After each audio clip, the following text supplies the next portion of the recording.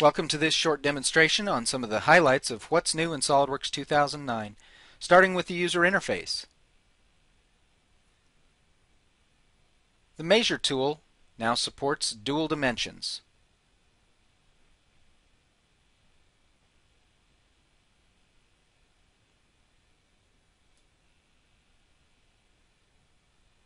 Check out the new magnifying glass tool that lets you zoom into your work without a lot of unnecessary pan and zoom commands.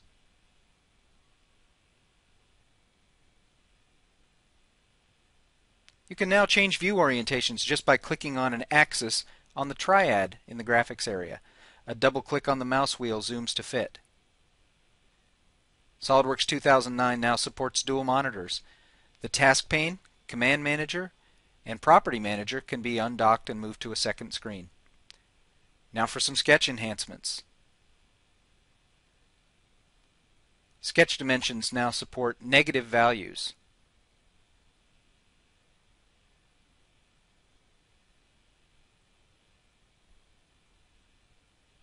And also zero values.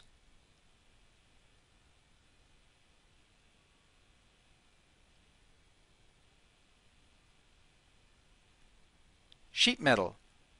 We can now convert any solid part to a sheet metal part just by picking on the faces and the edges that are to be bent. All the rips, bends, relief, and flat patterns are automatically calculated.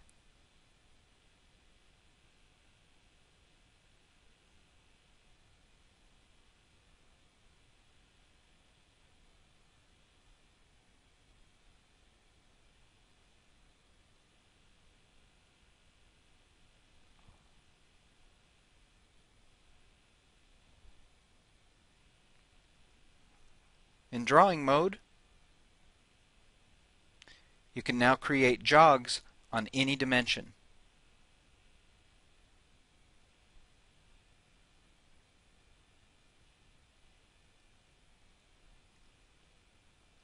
Fillet and chamfer dimensions can be dragged and dropped to multiple locations or to other locations that carry the same size and radius.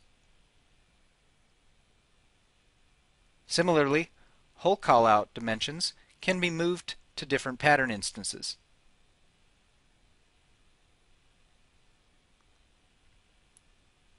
Notes can be edited and dynamically moved by XY coordinates or with snap increments.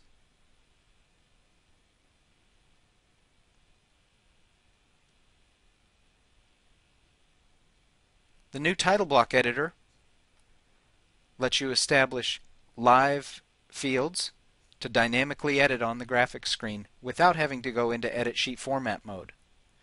You can specify the parameters to be edited. Simple double click allows the edits, and those values propagate back to the drawing or to the model as custom properties.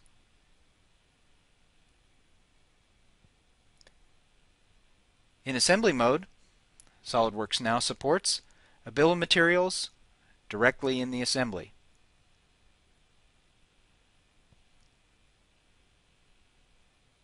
The assembly BOM can be positioned and sized anywhere on the graphics area, can be saved as an external file and printed,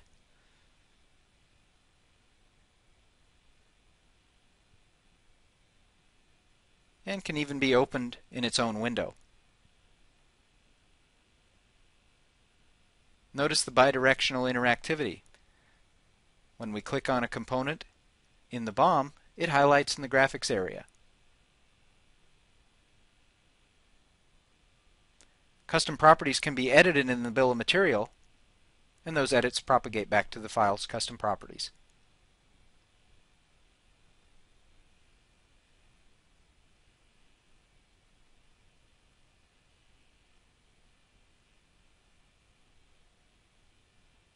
Here we'll make a live edit to the dimensional values on this shield.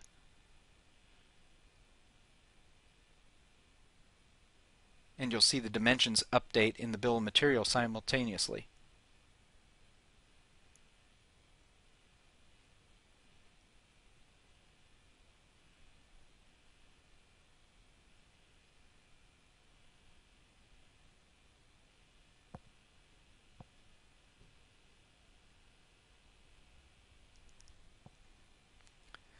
Assembly features can now be created so that they propagate to the part level.